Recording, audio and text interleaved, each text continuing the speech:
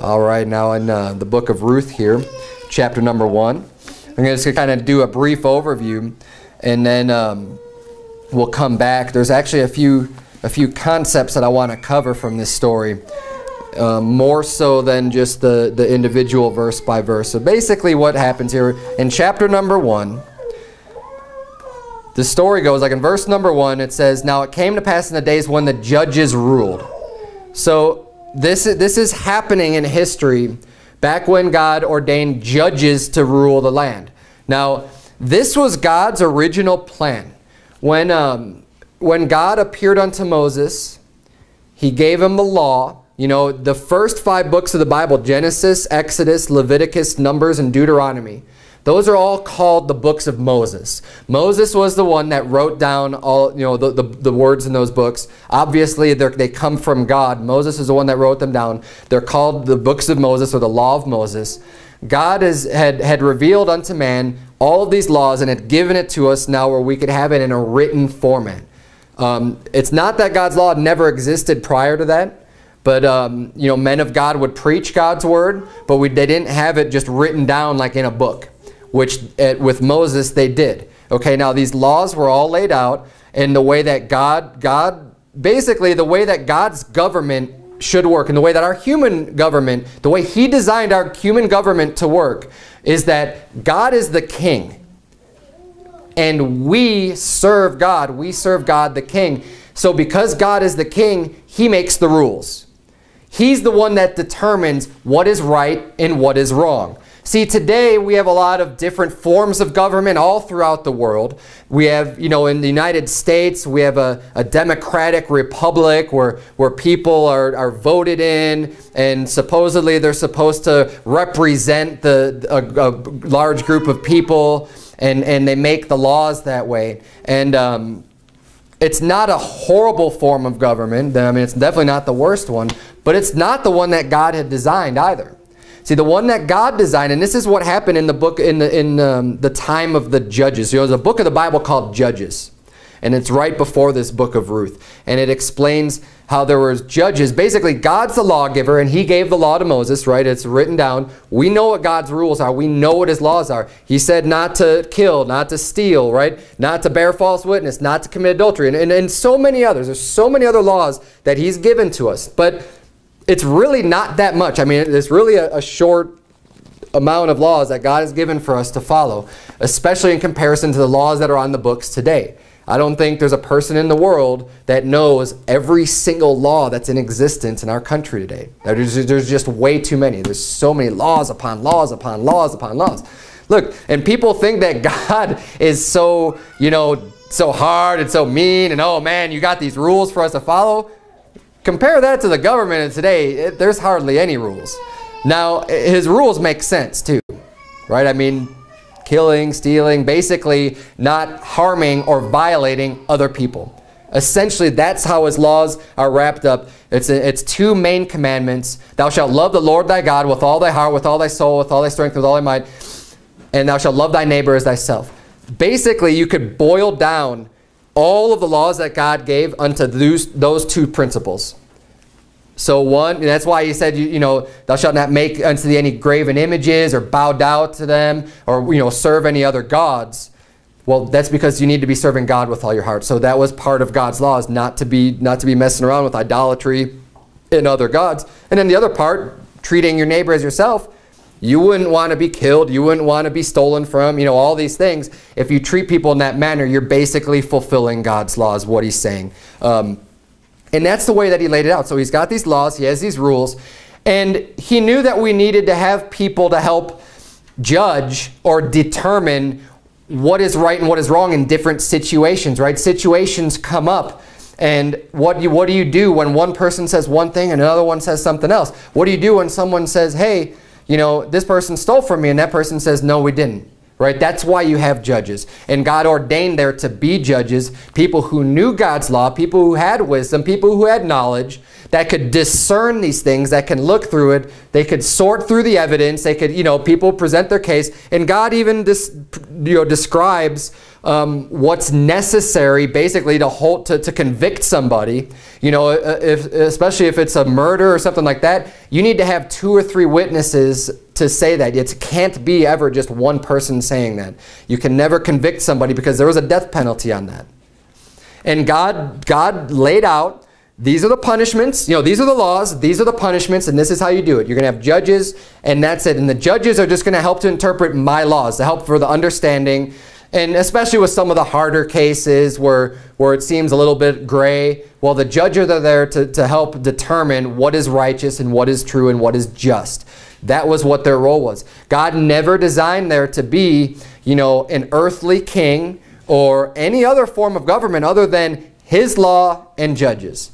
That is the perfect law. That is the perfect. And it's funny, I had a discussion with this. We went to the parade in Prescott Valley on what was it, last week? It was the Prescott Valley days. So we went there. We were out the girls. And as soon as we get there, you know, sit down, and we're just there to have a good time. And some politicians coming up, you know, they're walking up and down. Hi, I'm so and so. I'm running for some. I'm just like, okay, yeah, you know, I'm like, I don't vote, but that's another story. And he's trying to talk to me. And I said, I don't believe in, you know, the government stealing from us and call it taxes, and you just go ahead and, you know, you guys are paying for a bunch of stuff I don't believe in, and you're just taking my money from me. I was having this whole discussion. I don't want to get too political tonight, but I'm just kind of explaining how the book of Judges works. And I was explaining to this guy how, you know, what I'm striving for and what I'm trying to do is like, oh, we're never going to have that. And I say, well, look, this is what I'm pushing for because I'm not going to settle for anything less. I mean, obviously, I'm stuck where I am. We have what we have. But if I'm going to work towards anything, I'm not going to work and just keep voting you bozos in to just keep on stealing from me and keep on doing the things that you've been doing. It's not working very well. I'm going to strive to convince people to get back to God's ways because his ways are the right way. His ways are the perfect ways. Now, will it ever be like this in our lifetime? Probably not, but it doesn't mean I'm not going to try and I'm not going to push as much as possible to get things to be that way. Because it's the right way. I'm not gonna compromise. I'm not gonna back down. God ordained us to have judges in his law. If we would just obey his law and just do things that way, we would be in we have so much more freedom. We'd be so much better off. And anyways, I'm gonna get off that subject right now because we're only on verse number 1 of Ruth 1. This is the time frame that this whole story is taking place. It's taking place during the time of the judges. Before any kings ruled, before King David, before King Saul, before all these other kings happened throughout the nation of Israel. It was when the judges ruled. And then it says there was a famine in the land. So they're in the land of Israel, right? They had already gotten into the promised land. You know, Moses or Joshua led them in. And they had fought all their battles. They fought their wars. Now they're settled in the land. And they're living in the land. And they have these judges, right? Well, there's a famine in the area where they're staying here, Naomi and Elimelech, and food is running scarce. So they decide, okay, we're going to leave. We're going to move out of here because the times are they've gotten too rough. We're going to choose to move. And it says that they went to sojourn in the country of Moab. Moab was one of the neighboring countries. It was a heathen land. They didn't believe on the Lord. There's always lots of wars and fighting and stuff between the children of Moab and the children of Israel. But they decide things aren't going well, so we're going to sojourn. That word sojourn, it means it's a temporary stay, right? We're not moving there to just like live there forever. We're just going to go sojourn there. We're going to wait it out. You know, things are going better over in that land. We'll be able to get some crops. You know, the economy's doing better. We're going to go live over there for a while. When things get back together in Israel, then we're going to move back. That's what that word sojourn means. It's going to be temporary. And so that's what they do. There's this man Elimelech and his wife Naomi and their 2 sons. They go into this land and Elimelech dies there. And then their 2 sons decide to marry wives of the children of Moab. And that's another thing now. We see this event take place in verse number 1 where they decide to leave the land of Israel. They decide to leave God's promised land. We're going to get to that in a little bit. And we're going to see a lot of bad things start happening here. The first thing is they took them wives of the land, which they weren't supposed to do. They weren't supposed to take the wives of the heathen lands. They were supposed to stay in their own land and marry marry wives of the children of Israel because, you know, especially back then, things were, the nations were split up, and they had their own gods. And we see that later in this chapter. You know, the people in the land of Moab, they didn't worship the Lord. They didn't worship God. They worshiped their own gods. And the reason why God had told them not to marry these wives of these other nations, these other strange nations, is because God chose a nation of Israel where he was going to reveal himself unto them. And that is, you know, he was the real God, obviously. And there was nothing wrong with people from Moab or people from these other nations to come in and to become a part of Israel. That was encouraged. You know, that people were supposed to do that when they hear about the true God. Hey, come be a part of that and become basically like a citizen of Israel.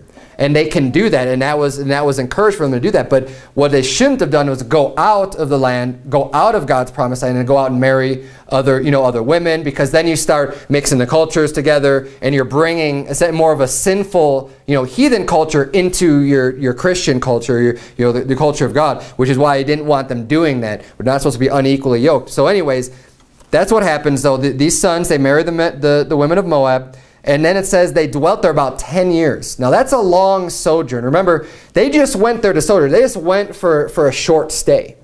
They weren't going there to live forever. They ended up being there for 10 years. That's a long time. And in those 10 years then, both of her sons die. So now Naomi is left with just her two daughters-in-law, right? Because her husband died and then her sons died. So it's basically her and her two daughters-in-law, and it doesn't say anywhere that they had any children. So they died childless. So now it's just these three women there, and Naomi finds out that there's, God visited a people. There's bread back in Israel. So she decides, well, I'm just going to move back home. I'm going to go back after 10 years. And her daughters-in-law were going to come with, and she basically tells them, no, I don't want you to come with me. And she goes on explaining, like, are you going to wait for me to have more children? Because that's what they did back then. When a man would die, and they were married, like a man and a wife were married, and when the husband would die, if they didn't have any children, it was the obligation or duty of that man's brother, if he wasn't married, to take her to wife, to raise up children unto his deceased brother's name.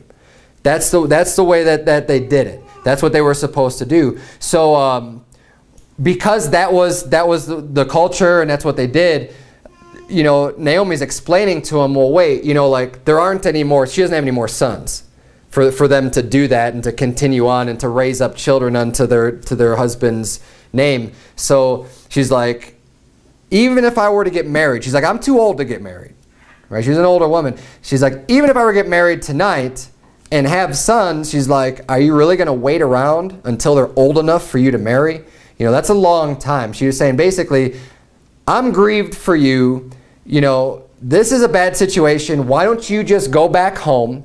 I'm going to go back to my country. I appreciate the fact that you love me and you want to come with me, but just go back to your own country, to your own gods, and find a husband and, live out your life without worrying about me, is basically what she was saying. So one of them does that. She goes back. She says, okay. And she goes back to her country. But Ruth decides not to. She says, no, I'm coming with you. And she just vows to her, basically saying, look, where you go, I'm going to go. Your people are going to be my people. Your God's going to be my God. She's like, nothing's going to separate us. She said, I'm going to be with you until you die. And that's a great level of dedication. That's a great thing that Ruth did, of just saying, you know what? I'm just going to stick with you. I'm going to help you out. Because obviously she was an older widowed woman. So she's going to have some hard times just trying to deal with things by herself. And Ruth noticed this, and she said, no, you're my family. I'm going to stick with you. Even though my husband's dead and your husband's dead, I'm going to stick with you and I'm going to help you out. So that's what they did. And that's what she did. And they end up going back to Bethlehem, which is where originally Naomi was from. And everybody sees her and greets them. And Naomi basically says, why are you calling me Naomi? She's like, the Lord hath dealt bitterly with me. Call me Mara. And so that's what happens in this whole chapter. We read the whole chapter. But what I want what I want to point out here, there's a few key points that I want to make here about what we can learn, lessons we can learn from this chapter, from this story. And there's a lot of symbolism here, so we're going to jump into this a little bit. Now, as I mentioned, the hard times came, so Elimelech moves his family away. And now what are they moving away from? They're moving away from the promised land. This is a land that God had promised unto them. This is where God wanted them to be. This was God's will that they live in this land.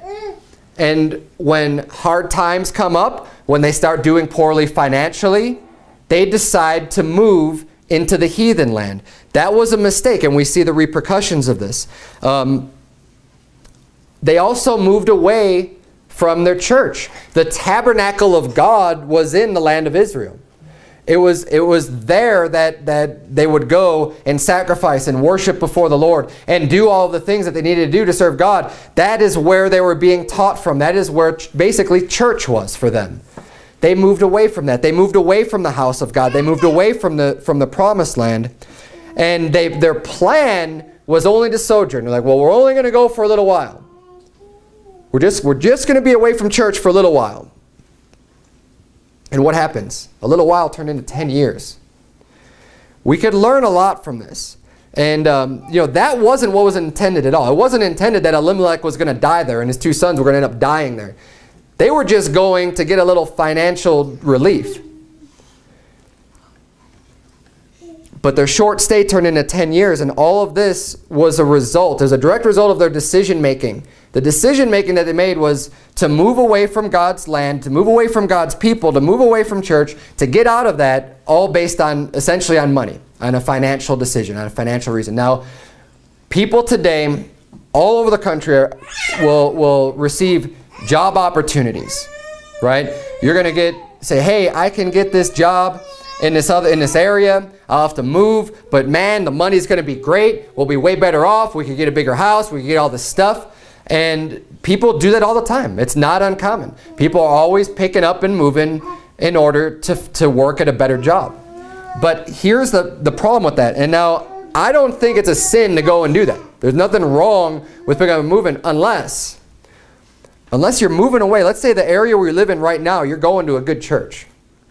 You're plugged into a good church. You've got a great pastor. You've got a great church. You got people who love God, who's serving God. And you get this offer, and it's going to be a lot of money. It's going to help you out, but there's no good church in that area we're going to move to. What's going to happen is essentially going to be doing the same thing that Elimelech ended up doing in this story. You're saying you're going to have your eyes focused on, well, like, I can make more money here. Let's move here. Let's go out of this place. I know there's no good place to serve God there. There's no good church, but I'll make more money. And that is the wrong incentive. That is the wrong motivation that you should have. Is just how much money are you going to make? Because again, and I've covered this. This is such a key theme to the Bible and for our own lives. Is that the amount of money you make is nothing. It's nothing. It's not what this life is about at all. And we need to be careful never to get disillusioned by this, or never to get sucked into and deceived with the thoughts of, hey, I mean, maybe you'll make twice the amount of money and be like, man, how can I pass that up? I'll be making twice what I'm making right now. Well, if you're not going to have a good place to worship God, if you're not going to have a good church, or if you're not going to have anything that's going to help you out spiritually and be around people that love God, I guarantee you, look, when people get out of church, you take the best Christian, you take someone who's on fire, serving God, doing what, going out soul winning, reading their Bible, praying, doing everything that they need to do. You get that person out of church, you know what's going to start happening? They're going to start reading their Bible less. You know what's going to happen? They're going to stop soul winning. They're going to start getting into more sin. They're going to start being lenient. Look, it happens. It happens to the best of us. It happens to the best people, because when you're not around God's people, when you're not being edified, when you're not being comforted, when you're not being lifted up, when you're not around the same type of people and the same mindset, you're going to be out in the world. You're going to be around people that don't share the same faith that you have. You're going to be, spending all of your time. Now look, we all spend our time around people like that to a certain degree.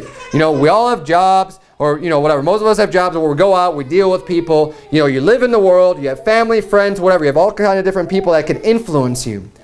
But that's all the more reason why we need to be rooted and planted in church, in God's house, to be around people who are like-minded that say, no, you know what, I know there's these other influences out here, but I'm not going to let them bring me down, because I'm going to strive to keep moving forward, and I get encouragement from other people. And the people that you spend the time with, and especially the most time with, are going to have the biggest influence and impact on your life. It's a fact. If you just go out and spend all of your time around people who don't care about God and don't love God, that will rub off on you. Just as human beings, we have that nature where you kind of end up picking up a lot of habits and a lot of traits and a lot of sayings. Maybe you noticed it before. I know when, this is a really funny example. Okay, I worked in a hospital, and I worked in the kitchen. I washed dishes and did that type of work, right? I worked on an assembly line for food, and not a very great paying job, you know, but it was what it was. I was young and inexperienced, and I needed to work, so I was working at this job, and I worked with a lot of black people.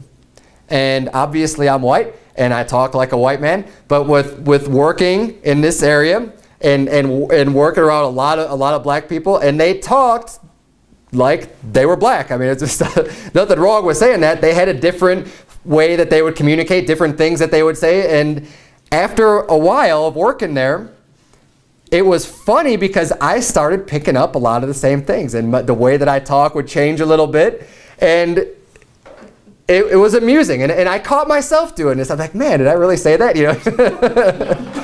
But it happens, and sometimes my friends would pick up on it, you know, because I'd be working, and I'd get off work and go out and be like, what? Like, what did you say? And yeah, I mean, I don't care what color your skin is or whatever, but it's just funny. All that just to say, you know, the people you spend a lot of time with, and I was spending a lot of time working. You know, I was working a lot of hours, so I'm around these people, and they start rubbing off on me. And you know what? Probably some of my traits and some of the things that I said, you know, probably rubbed off on them too, on other people, my coworkers. It happens. I mean, things that my wife would say, you know, I end up saying a lot of the same things, and she does it likewise. You know, when you spend a lot of time with someone, it just happens. You rub off on each other. And that's why it's so important to not get out of church. Because when you end up spending time around people, especially people who don't go to church, who don't love God, hey, the things that they're interested in are not going to be godly, righteous things. It's going to be, you know, maybe a lot of those people will be more interested in earning money, or more interested in going out and partying and doing all of these different things, right? And it's not the focus that we should have. So when you get out of church, when you get out of God's house, that will end up bringing you down, because if you're not spending your time around the right things, around the right people in God's house and where God wants us to be, then you're going to be spending your time elsewhere. And those influences will come, and they'll influence you negatively. They'll bring you down. So like I said, if you're in church and you're on fire, you're serving God, you're doing all the right things, but you decide to leave, and you just say, I'm getting out of church for whatever reason, whether it be you move away, whether, you know, for a job or for something else, and you get out of church. I've seen it happen too many times. It's a fact. You may be good for a little while, but the slow impact of not being in God's house and not being around God's people will impact you negatively, to where you will stop serving God and be drastically reduced in how much you're doing for Him. And it's a dangerous situation. We see a lot of bad things ended up happening to Ruth and to her family as a result of their decision to move away. They get out of God's will. They got out of... Now look, was it difficult? Sure. They came across difficult times. And it's not saying that when you're doing the right thing and you're going to church and you're studying the Bible and you're praying and doing all these things, hey, hard times might come. They will come. We're going to suffer persecutions and tribulations, and different bad things are going to happen, but that's not a reason to quit. It's not a reason to move away. It's not a reason to get out. We need to work through it. Now, we don't know exactly what happened to Naomi's husband or her sons in this story. It doesn't give us that detail. It just says that her husband died, and then it says their children died. So we don't know, you're like, was it a freak accident? We have no idea what happened. We don't know how it happened, and we don't know the actual cause either. Like, the Bible doesn't say, like, God isn't saying that because you've sinned, I've taken away your husband and your children. But what we do have, and it's really important to note this, is that that's the way that Naomi attributes it to. Naomi's the wife, right? She's the one who had her husband died and her children died. Now, the author of the Bible, like, and here, okay, here's a real quick point. When you read the Bible, it's important to know this too. The Bible is true completely without error, without any problems. There's no contradictions in the Bible, but the Bible also records what people say. Exactly like what words come out of people's mouths. So when it records what people say, what they said isn't always necessarily true. So, for example, in the book of Matthew, when we read about Jesus Christ being in the wilderness and he's tempted of Satan, and Satan is talking with Jesus Christ, well, Satan's words are recorded in the Bible. But the Bible says that there is no truth in him. He's a liar. He's a father of it.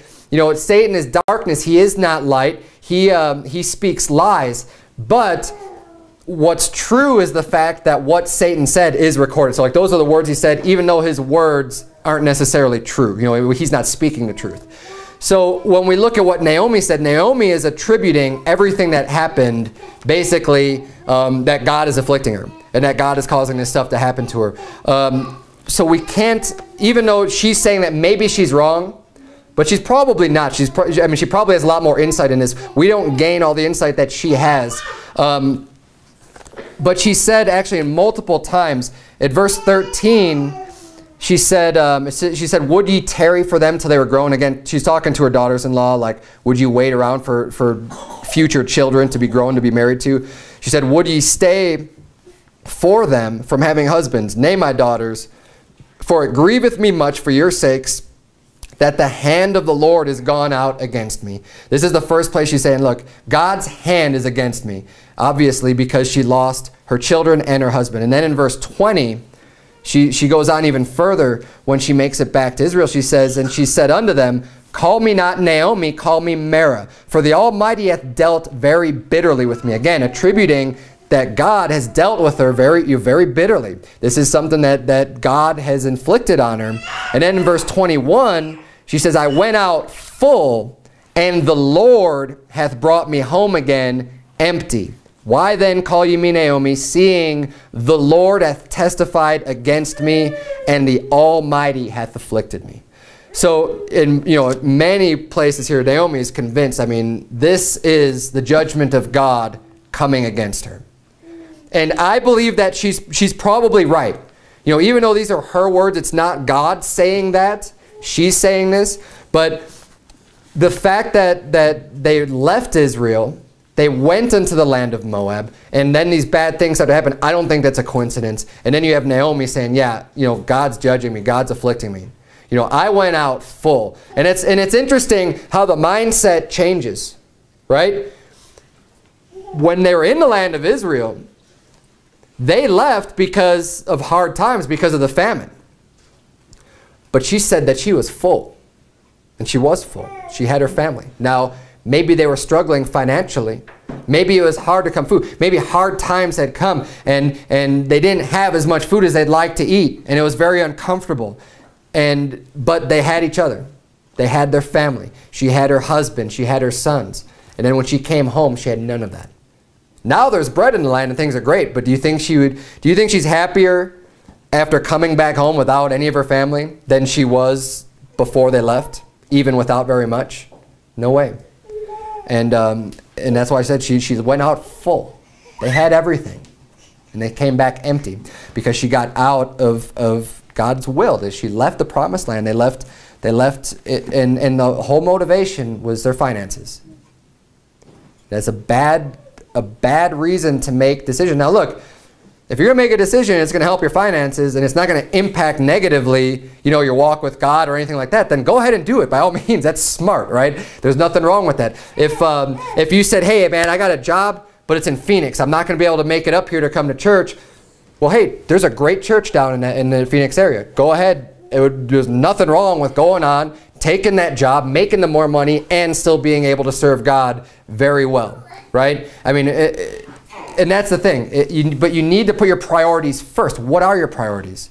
Are your priorities serving God and doing what's right first, above making money, above all of these other things that you can do with your life? That should be where your focus is and what your priority is. And you know, you hear all the time about people moving for jobs, but not very often do you hear about people moving for a church. And think about it, in the grand scheme of things, what's more important, the amount of money you make or how you serve God? Obviously, how you serve God is way more important. It makes a lot more sense for people to say, you know what, I'm going to move because there's this great church over there that I want to be a part of. That's going to help me to get on fire. That's going to help. Being around those people, man, I'm going to serve God so much better. I could do so much more with my life because there's nothing here for me. You know, I try these other churches, but they're dead as a doornail. There's nothing going on. Nobody's doing any good works. They're not preaching right. You know, there are all kinds of false doctrine. Hey, it makes so much sense to go and move and be around other people that believe the same way, where you could do more for God. It makes so much more sense to do that than it does to go get a job somewhere. Yet the world will ridicule you for that. If you were to tell someone, yeah, I'm moving because I want to go to church there, they'd be like, what? Are you crazy? You know, like, you've got a good job. Everything's going fine for you here. Why would you leave for church? It's like, why would I not leave for church? And it all boils down to your priorities. See, these bad things ended up happening when you get out of church, when you decide to just forsake God and forsake the assembling. Bad things will happen. You'll end up not doing what you ought to be doing for God. Now, all these statements that Naomi made about God, afflicting her and everything else, even if nothing else, this shows that these people did fear the Lord. This was a Christian family. This is a people who did believe in God. The fact that Ruth came and dwelt with Naomi even after her husband was dead, and choosing for the Lord to be her God and for choosing to be part of her people, that was still a big impact made on her. And I believe that family was they were a good family. They were a godly family. They just made a poor decision.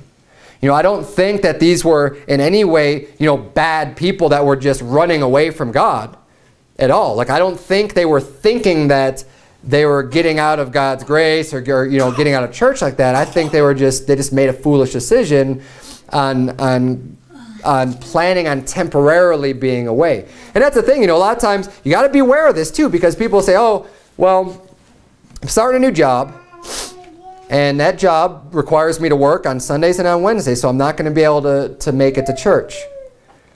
But after a couple years, I could change my schedule, and then I'll be able to get back into church. Be very, very, very, very, very careful. I would never recommend anyone to make that decision, because what's going to happen is, over the course of that time, you're going to get used to working. You're going to be out of church for that time. You're going to start backsliding, and then who knows if you'll ever even get back into church. It's something that the devil's always trying to drag people out of church. He does not want you doing better. He does not want you improving your life. He does not want you serving God. He does not want you winning souls to Christ. It happens time and time and time again. I've been in church now for quite a while, and you see people, and you can see the small things start coming up. And people will start missing church for this reason, and then it's for this reason, and then it's for this reason. And pretty soon, before you know it, you're seeing them once a month, and then you're seeing them a couple times a year, and then you just don't see them anymore. And that's the way it works. When you allow these other things to come up, when you don't have your priorities grounded and founded and say, you know what, I don't care what happens. And that was the decision I made for myself. I said, you know what, I am not going to miss church. I'm not going to miss church for work. I'm not going to miss church for anything unless I'm physically ill, or some other major drastic event happens that's going to prevent, obviously there's things happen and you get pulled out. But the decision that you got to make for yourself is, how important is it to serve God? How important is it to go to church? How important is it to read your Bible? For example, if I haven't read my Bible all day and I come home and I'm really tired and really beat, hey, I'm still going to read my Bible. I'm going to make sure that I do that. And it's something that I do personally. Look, Make the decision for yourself. You need to decide, how important is this to you, right? And for me, I'm not going to go a day without reading God's Word. Not one day of my life. I do not from here on out, right? I mean, it's happened plenty of times in the past. But from here on out, this is a decision I made. I've made the decision I'm not going to let work or anything else keep me out of church because I put these priorities in my own life. And you need to do the same thing for yourself. It doesn't have to be exactly the same things that I do or that other people do, but you need to decide what is important for you. And I'll tell you what, if you put church and serving God down on a low priority, it might as well just not exist, because you'll end up, it's one of those things, you know, the Bible says that you cannot serve God and mammon. You kind of got to be all in or all out. God says in, the Bible says in Revelation 3, he's talking to the church at, wow, my brain just died. Laodicea, the church of the Laodiceans, and he said that you're not cold or hot. He says, I would you were either cold or hot, but because you're lukewarm, he says, I'm going to spew you out of my mouth. He's like, I don't want to have anything to do with people who are just kind of half in, half out, you know, like kind of going to church thing, but kind of not. He's like, look, either get on fire, get in, get things moving in your life, or just get out. He's like, I don't like this indecision, this kind of wishy-washiness of being half in, half out. He's like, either get in, get on board, get moving, or just get out. And ultimately, that's what's going to happen. If you know, you're either going to be in or out. If you start doing this wishy-washy thing, guess what? You're going to end up falling out. So, anyways, I don't know how I got off on that tangent a little bit, but this was a good family, I believe. They're probably a Christian family. You know, they made a poor decision, but it ended up costing them a lot.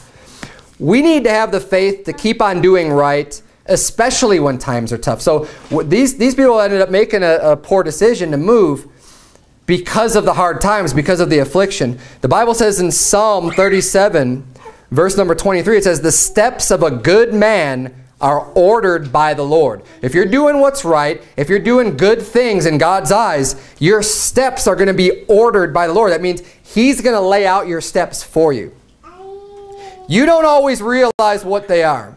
But if you just say, you know what? I'm going to read my Bible. I'm going to do what's right. I'm going to live and try to do things that are right. God's going to direct your path for you. You don't have to worry about that. He's going to order them for you. It says, and He delighteth in His way. Though he fall, he shall not be utterly cast down. So are we going to stumble and fall sometimes? You bet. There's going to be times when things get rough, when we screw up, we make mistakes, you know, we're not doing everything perfect, and we end up falling as a result of it. But he says, you know, a good man is not going to be utterly cast down. You're not just going to be down and out, right? You're not going to be down for the count. You're going to be able to get back up. It says, for the Lord upholdeth him with His hand. God's going to help you back up. God's going to keep you moving in the right direction. He says, I have been young and now am old. So this is someone saying, look, I've been young already, now I'm old, and yet have I not seen the righteous forsaken, nor his seed begging bread. This is important truth to note. And if Elimelech could have, you know, he could have used this wisdom, saying, look, if I'm going to do what's right, if I'm going to be righteous in God's eyes, and I'm going to do everything right, hey, this guy's saying, I have not seen the righteous begging bread. You may not have all the riches in the world. You may not be, you know, very affluent and have lots of money, but you're not going to be begging bread. God's going to make sure of that. God has promised to provide us with food and with clothing. Those are two things that God says that you will not go out without. So you can know and rest assured, as sure as God is true and God is not a liar, if you are doing what's right in His eyes, He will make sure you do not go hungry. So even if there's a famine in the land, even if we have some major disaster and for whatever reason there's no more food coming into the grocery stores, you know, maybe there's some natural disaster and the trucks are prevented from trucking in the food from all over the world, and now we don't have a grocery store anymore, and now that would be like a famine in our days, right? It'd be hard to come by food because the food supply that we're used to receiving has been diminished or is gone. if you're doing what's right in God's eyes, He will make sure that you are not begging for bread. That's something that we can trust. And you may not be able to see that. You might have your judgment a little bit clouded and say, well, I don't see how that's possible. How could that happen if we're, look, God will find a way. God will make it work. Now, it doesn't mean you're going to be eating T-bones and, having all the most expensive stuff, but you're not going to be begging for bread. He'll at least provide that much for you. He says, He is ever merciful and lendeth, and His seed is blessed. Okay, God will provide for us, and we need to maintain that type of faith. So even when the famine comes, even when the hard times come, look, God's going to take care of us with our needs. Not always our desires and our wants and, oh man, it would be so nice to have this. No, with our needs. He's going to take care of us. He'll provide for us. He'll make sure, because He doesn't want us to go out and do these. He doesn't want us to go out to the heathen. He doesn't want us to move away from Him. Because of these hard times, He says, no, look, trust me. I'll take care of you. And think about your own children. If you lost your job, would you say, well, kids, you're going to need to go out and find your own work somewhere else? Because no, you're gonna do whatever you could to make sure that your kids can eat and have something. You would do whatever it took, right? God's going to take care of you as that young child. He's gonna see us as His children, and He'll make sure that you are at least fed and that you have clothing to cover yourself with. And I'll tell you this, I would much rather be with God's people in a famine than with the world, even though I could have an abundance of riches. Even if I could be rich, but just be out in the world. Like if I could just get a mansion and live with the movie stars and the rock stars and live that lifestyle with them, I would not take that in a heart for a second. I would not even consider going and moving and living in Hollywood or wherever it is with the filthy, wicked trash that is in Hollywood, and get away from God just to enjoy these pleasures of sin for a season, just to have a bunch of money. Not for a second. I'd much rather be poor and homeless among God's people. People that love God and people who are doing right and serving God with integrity of heart and doing that which is right. I'd much rather spend all of my time among that crowd and among those people and in those conditions than among the wickedness, and even though you could have a lot of riches. The Bible says in Proverbs 15 verse 16, it says, better is little with the fear of the Lord than great treasure and trouble therewith. The Bible also says in Proverbs 16:8, and I love this verse, I have this actually at my office at work, better is a little with righteousness than great revenues without right. It's much, much better that you're doing the right thing, that you're doing the right thing, that you are being righteous, that you're living a righteous life, and have little. And just be satisfied with what you have. Just have that little bit, than to have great revenue, lots of riches, and not be right with God. And that's one of the reasons why I brought that to work is it's important. We ought to be keeping ourselves honest in our business, honest in God's eyes. I'm dedicated not to do any type of shady business dealings or anything just because it may make us a bunch of money. I'm going to walk with integrity. And even if it means not getting as much money, or if it means doing little or whatever, that's what I'm going to do. And that's the right thing to do, and that's what God expects us to do. It's not all about money. Now, you might say, though, okay, well, what if I live in a wicked area? God may judge that area, and this, I'll be punished as well. That happens. God's judgment, sometimes when a country or land gets really wicked, God's going to send His judgment, and it's going to come, and sometimes there's people, that aren't quite that bad or whatever, that it's collateral damage, right? You're getting stuck there, and that may be true. But the first thing that I would do, if you're worried about that, if you think, hey, this is going to happen to me, first thing I would do is analyze my own situation. I say, look, is there a good church in my area? And if there is, then make sure that you are as involved as possible with that church and doing everything right for yourself and within the church, because if you have multiple people that love God and that want to serve God, and you're doing the works and you're going out trying to reach people, even a small group of people can have a large impact on a community. on an area where you can try to reach people with the gospel, and ultimately, when you get through to individuals, the overall wickedness should start taking a back seat. When you start reaching more people with the gospel, with the truth, with God's word, and they start making the changes in their own personal life, it will have more of an effect on the community as a whole. But you can't get too focused on everything's real bad. You got to say, well, what can I do?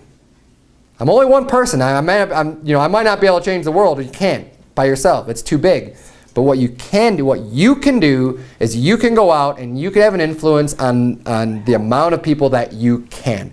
But it's not something to ignore. See, the thing is, if you just think that, oh, this is too big for me, I can't handle all this, and then you quit, well, then now you're not doing any good at all. But if you just say, you know what, I know I can't save the world. I know I can't necessarily, change everybody's mind, but I might be able to change some people's minds.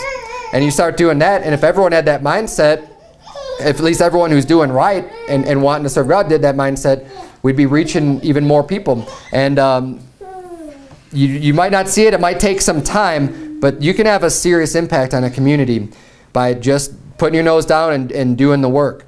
Now, and that's what I would recommend for people who, if you're living in an area and you say you're worried about God's judgment coming down and you're getting scared and you want to leave, hey, don't leave. Stick in the battle. Stick in the fight. Just keep doing that which is right and try to stay off the destruction by doing what's good. Now, let's say you live in an area you don't have a good church and nobody's that, there's not really any godly people there. Now, I would strongly consider moving. Move somewhere where you can at least meet with people who love God. But ultimately, again, even if maybe you're not able to move for whatever reason, no matter what you do, you need to individually serve the Lord and keep yourself unspotted from the world and trust that God will look out for you. Because if you are doing that which is right, even if everybody around you is doing wrong, God is still able to deliver you out of that. Turn to 2 Peter chapter number 2, right near the end of the Bible. We're almost done. 2 Peter chapter number 2. 2 Peter chapter 2. If you're going from the backwards from the end of the Bible, you got Revelation and Jude and 3rd and 2nd and 1st John and then 2 Peter.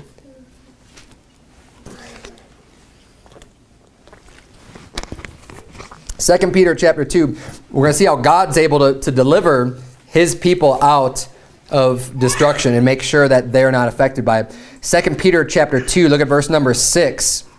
The Bible says, "And turning the cities of Sodom and Gomorrah into ashes, condemn them with an overthrow, making them an ensample unto those that after should live ungodly. And delivered just Lot, vexed with the filthy conversation of the wicked. For that righteous man, dwelling among them, in seeing and hearing, vexed his righteous soul from day to day with their unlawful deeds." Get this, verse 9. "The Lord knoweth how to deliver the godly out of temptations, and to reserve the unjust unto the day of judgment to be punished." So here you have, he was basically like the only righteous man living in Sodom. He was righteous. He was saved. He was a man of God. Everybody else was wicked. And God was bringing judgment upon that area and upon that land. Obviously, he rained fire and brimstone down from heaven to destroy him. But what did he do? He made sure that Lot got out of there. He made sure that he put forth that effort and said, "Lot, you need to get out of here because I'm going to judge this place." So the person who was righteous, who was righteous in God's eyes, he was saved. God took care of him and got him out of that. And he could do the same thing for us. So even if we're in an area where it's really godly or ungodly, and out of control, wicked, hey, if you're doing that which is right, God is able to even protect you, even if the whole place around you is going to burn to the ground. He can make sure that you're protected. So we need to have that type of a faith. Right? That's a faith that we need to have, that even in the worst situations and the worst times we're going through, that we're going to do that which is right, and God will look out for us. Now, the last point I'm going to point out here is in verse 16 of Ruth 1. You don't need to turn there if you're in 2 Peter. But it says, "And Ruth said, Entreat me not to leave thee, or to return from following after thee. For whither thou goest, I will go, and where thou lodgest, I will lodge. Thy people shall be my people, and thy God my God. Ruth was a Moabitess. She was from Moab. She grew up in a heathen land, right? That's where she grew up.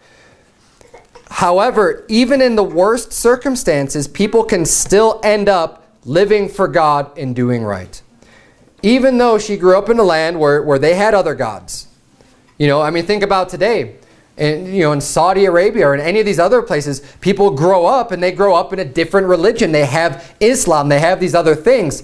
Well, look, that's not ideal. That is not the best place to grow up in, right? But as we're going to see as we get into this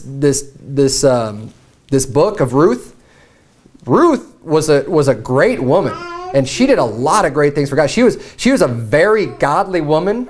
And it stems from her, being able to just say, you know what? Thy people shall be my people, and thy God is going to be my God. She was willing to say, you know what?